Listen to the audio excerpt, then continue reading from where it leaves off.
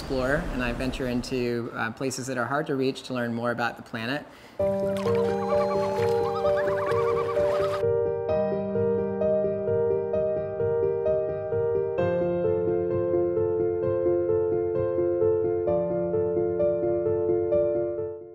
And on my last mission, which was inside of an active volcano, we were trying to just see where we were going without falling in, obviously. We were descending to the bottom of a volcanic crater with a large lava lake.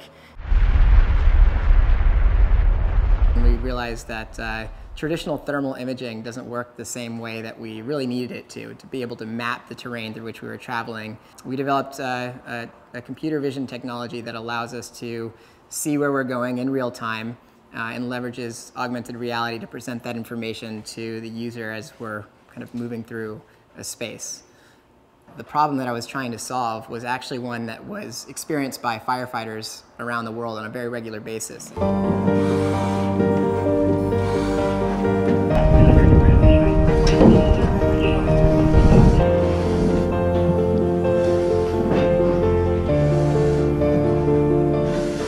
C-THRU is an amazing piece of technology because we managed to bring together 3 different pieces of technology: augmented reality optics, cutting-edge thermal cameras, as well as embedded computing in the form of new GPU computing units that have been released recently, to deliver something that really hasn't been possible before. And specifically, it allows firefighters to get in and out of fires faster than they've ever been able to before.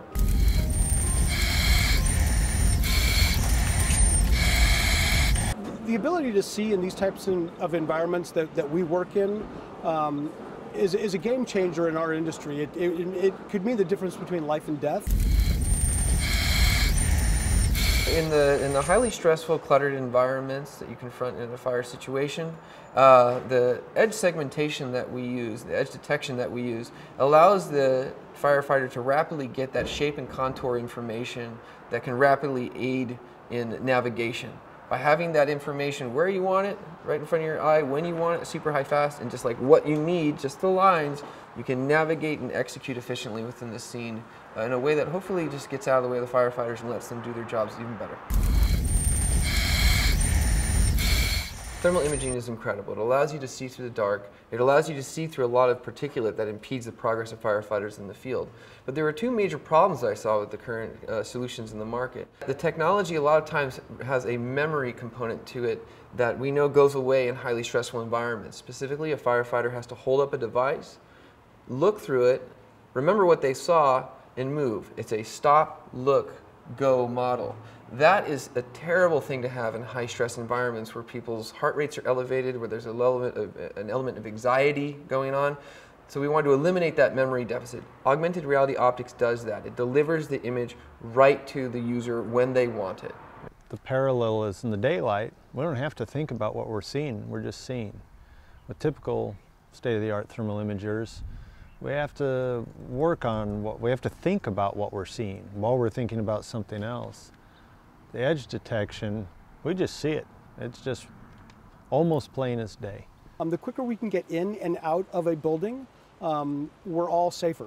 Our system allows a firefighter to take a better sense of their situational awareness so that they can make decisions much faster by having the information directly in front of them rather than looking down with a certain amount of lag. The goal is to get firefighters in and out of the fire 5 times faster.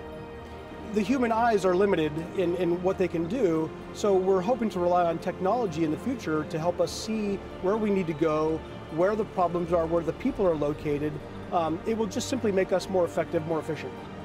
We have big problems now, and those problems are going to continue to persist, and if we could actually multiply our efforts through the use of democratized technologies, which I think is absolutely possible, I think we'll be able to solve problems a lot faster.